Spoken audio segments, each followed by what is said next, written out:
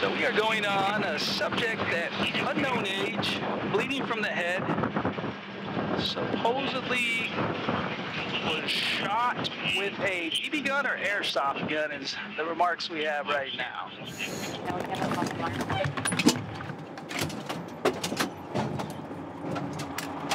A BB gun sounds fairly benign, but depending on the strength of it, it could be a significant injury. So we're gonna roll up here and see what we got.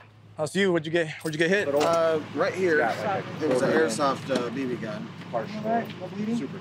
No, I've been kind of holding on to it a little bit.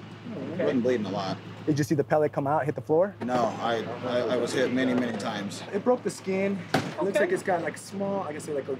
You feel anything?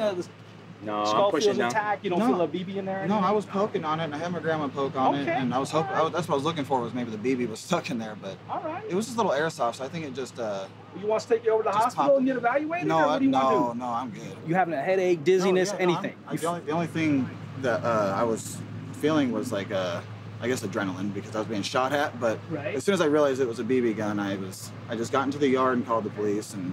Didn't pass. I mean, I'm not even shaking that much anymore. I've calmed down enough. But... Will you let us check your vital signs yes, and do that real quick? Sounds like you were shot more than once, sir. Yes, I think. You know where the other ones hit you? All in the neck and the head. Oh, really? Yeah. You mind if we just gonna check your chest? It was fairly decent aim. I give him that much. How close were they? You see, I was closer than. I would say about 5 feet away at least, and then I started running. So, but they were all dead on. I don't know. He's pretty dang good with that thing. I'll tell you that. All right. Jeez.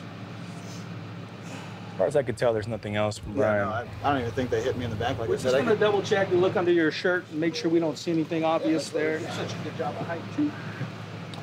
Is it someone you knew or just? They were the neighbors here. Just playing around? No, they were the neighbors here, and It's clear. We somehow had an altercation about a week ago. He told us that he had basically been shot by a BB gun several times in the back of the head. All we could find was signs of one BB. There was really nothing else besides a little small welt back there. So we just advised the patient that he probably just needs to kind of get a tetanus shot. There's all these little small things that from something so small could turn into something bigger.